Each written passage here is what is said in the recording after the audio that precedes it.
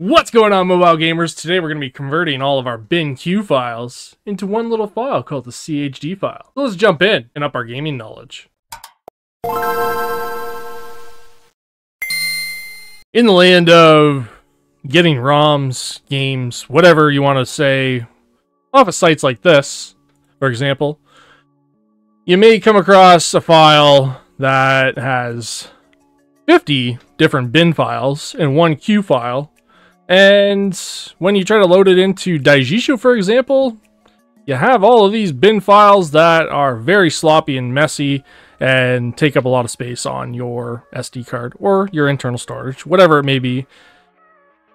So today, I decided to finally share something that I discovered probably about a year ago when I got back into this kind of stuff, which is converting these files into a CHD file very easily using your Windows PC. So the very first thing you're going to do is download the files in the link in the description below. It's just one zip file called CHDman. I am not the developer of this program. You can look it up online if you want to, or just download this program because it works out the way it's supposed to. And it's very easy, and I've already just basically set it up so that you can just take all your bin files and copy them. So if you got a game like Marvel Superheroes, for example, this one is for Sega Saturn. This also works for ISO files, converting them to a CHD file, and for any PlayStation 1 or PlayStation 2 files that have two files, which are called a bin.q, just like this. Sometimes they only have one bin and one Q file, or sometimes there's two bins and one Q.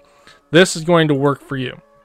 That being said, let's download this program and extract it into a certain location on your desktop, your downloads folder, inside of your games folder, wherever you want to download it. Just unzip it and put it in that file. So what you have to do is just double click on the zip file, grab this folder right here called CHDman, and then just copy it to wherever you want to copy it to.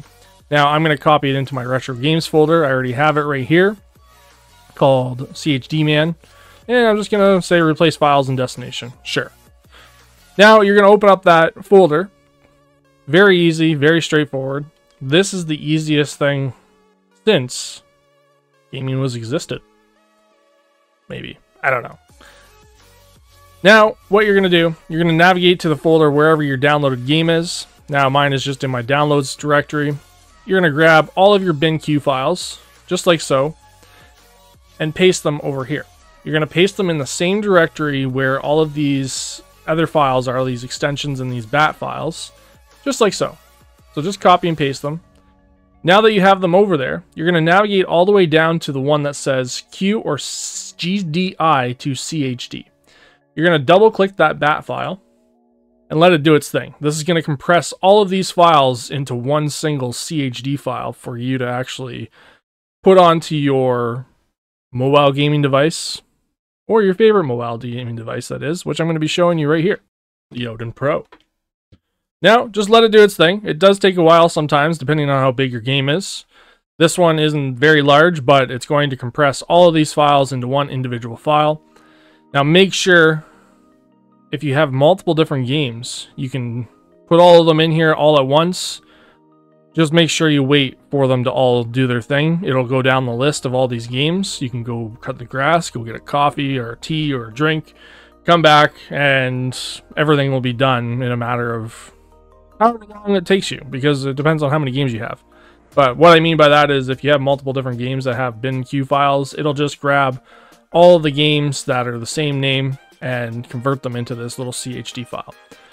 Alright, now that that's done, I'm going to plug in my Odin Pro into the computer, and I'm going to copy this CHD file over to my Odin Pro, into my Sega Saturn, just right here. I'm just going to copy and replace it because I've already got that file on there. Now, while you're doing that, you can just grab all these bin.q files. You can either delete them, get rid of them forever, or do whatever you want with them, but I'm just going to delete them because there's no purpose of having these files, so as long as you have already converted them. And as you notice, instead of the 456 megabytes that it was, it's down to 348 megabytes. So it's compressed it down to the proper format and allowed you to have one single individual file rather than a billion different files.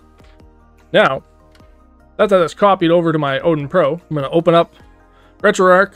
I'm going to go over to my Sega Saturn games, scroll down to wherever that game is, which is not showing up because I haven't actually scraped it yet.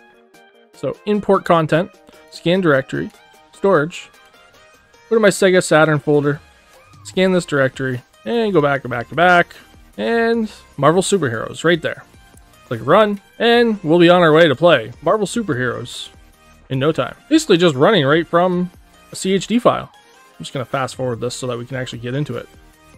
And there it is. So there you go, guys. Convert all your BingQ files easily with this program. Anybody that's using a Mac or anything like that, or Linux, I'm sorry, I don't have the method for you. I'm a Windows guy, and I'll always be a Windows guy, unless Windows crashes. Have a nice day.